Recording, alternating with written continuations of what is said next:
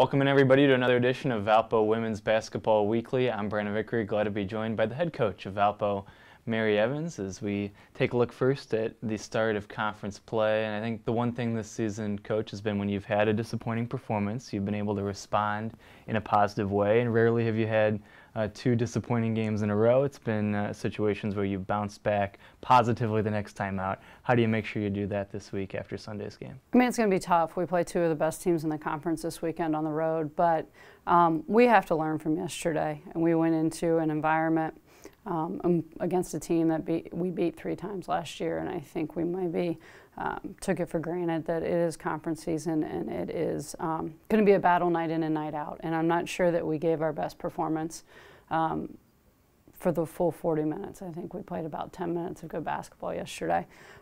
So we're going to talk a lot about that, and we'll learn and grow from this, and we'll be better moving forward. The Missouri Valley Conference, as you mentioned, is a conference filled with good teams. Just what are your thoughts on the conference as a whole as you go into your first season in the Valley? I mean, I think it's an extremely difficult conference. It's been traditionally one of the best conferences in the country in the mid-major ranks, and I think it's moving back in that direction. I think there's a lot of new coaches like Kate at Loyola, Illinois State, that are in their second and third year, and they're making progress, and their programs are growing. And then you have teams like Drake, who's one of the best teams in the country. I mean, they should be a top 25 team. They've played a great schedule. They've won a lot of good games. You've got UNI. You've got Bradley, who's was off to a 10-1 start, is now 10-2 after playing the two toughest teams in the conference. So it's going to be a battle night in and night out, and I wouldn't want it any other way. And it's just this team learning that and learning the effort that it takes on a night in and night out basis in order to not necessarily win, but just put yourself in a position to be able to win at the end of the game. I think one of the biggest challenges for a head coach in any sport is when you have adversity, like a game like yesterday, how do you balance staying upbeat enough and letting your team know you still believe in them, but also enforcing some of the things you did wrong and making sure you motivate your team to get better from that? How have you balanced that this season? I mean, I think it's a fine line. I think, film is a great teacher, and sometimes kids maybe don't believe you when you're telling them in the course of the game that the team that you're playing against is just playing harder.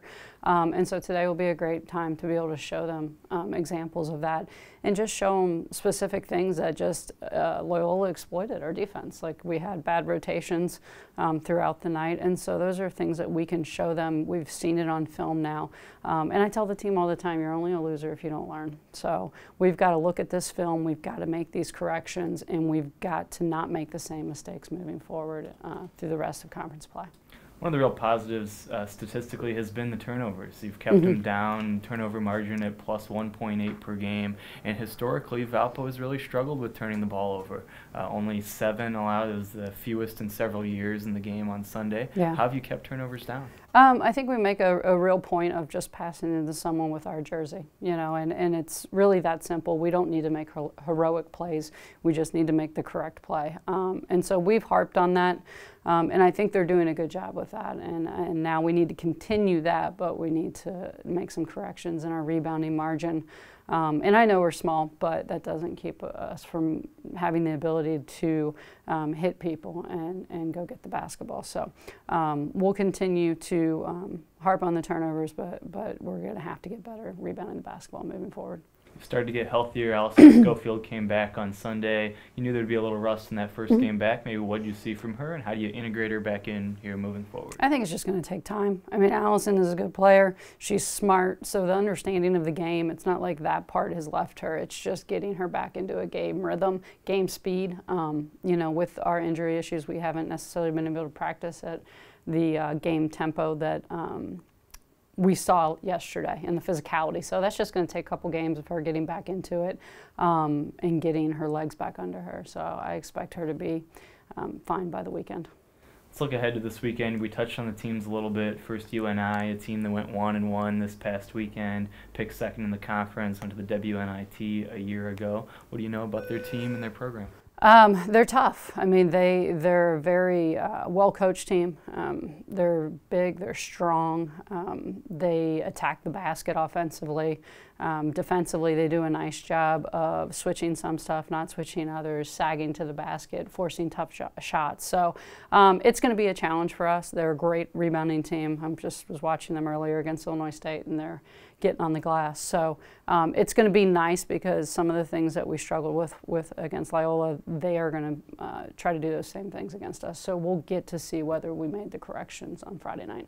And then you have a Drake team that hasn't lost a conference game in over 2 years, and you talk about them as a top 25 caliber team. How do you handle the challenge of going there on Sunday? It's going to be tough. I mean, our players obviously have played them the last couple years. It's going to be my first experience against their matchup zone and against their players. But they're young. They've got everybody back.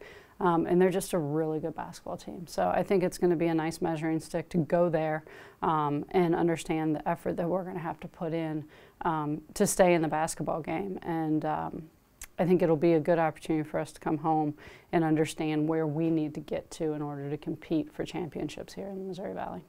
It'll be a big weekend. Valpo continuing the road swing with 2 more games on the road at UNI and Drake. Hope you'll follow along. For all the latest in Valpo women's basketball, visit valpoathletics.com.